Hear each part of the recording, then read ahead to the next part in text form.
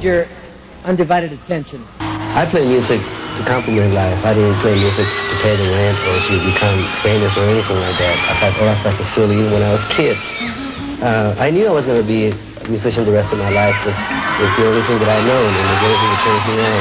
It was 1966 when Carlos Santana formed the Santana Blues, a rare combination of Latin rhythms, blues, soul, and jazz, which galvanized the city of San Francisco and attracted the attention of the late rock impresario, Bill Graham. Early on, hearing his music and seeing the effect of his music anywhere on this planet, the results would always be very joyous, uplifting, to some spiritual, but everyone always had a good time.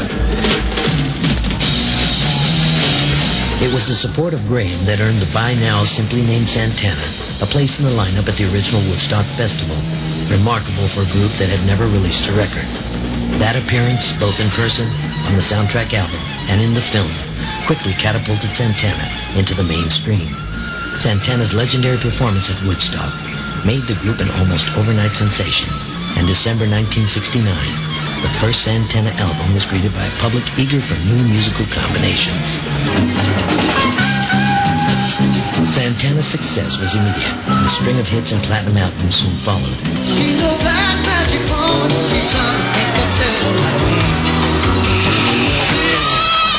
The early 1970s were Santana's first golden age, and as Carlos explored his artistry and spirituality with an ever-changing cast of musicians, his audience remained loyal to his vision.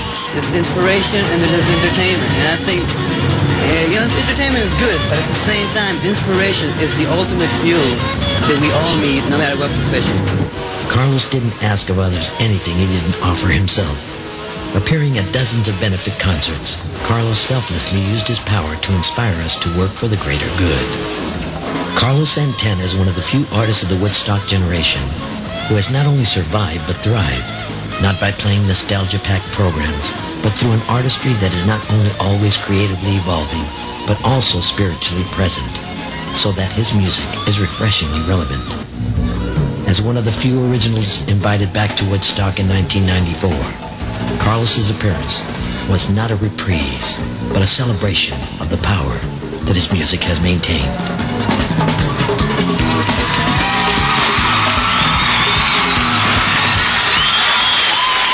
Ladies and gentlemen, with great love and compassion on behalf of all of us, I present to you a human being that has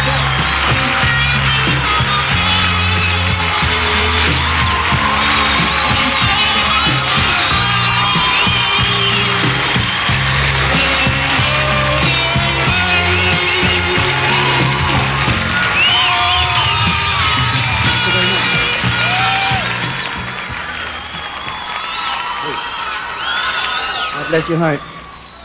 Kadosh, Kadosh, Kadosh, Adonai Sabayot. From within the heart of that which I am, I reach out to touch each of you at the point of your divinity, and I acknowledge only that which is your perfection. Kuptan Putaja. I would like to offer my heart's gratitude to my mother, Josefina Barragan Santana, my father, Jose Santana, to all my sisters and brothers, to my wife, my chocolate wife,